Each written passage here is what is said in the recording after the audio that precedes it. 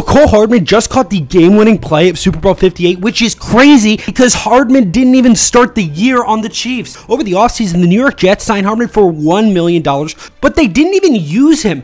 In 6 games, Hardman only had 1 catch for 6 yards, and this is it right here. Hardman didn't even see the field in most of the games that he played for the team. His biggest contributions on the Chiefs were this picture of Taylor Swift leaking via his girlfriend's Instagram and fumbling the ball through the end zone in the Buffalo playoff game. But all that didn't matter when Mahomes found him in the end zone. I didn't know what was going on until I seen Pat run into me. I'm like, oh, we just won. Okay, yeah, let's celebrate. You know? It was his first touchdown all season, and he hadn't scored a touchdown since November 2022, 462 days ago. Man, I couldn't be happy for my guy, man. I'll tell you what, it brought me to tears seeing that he was the man that got us this ring, man.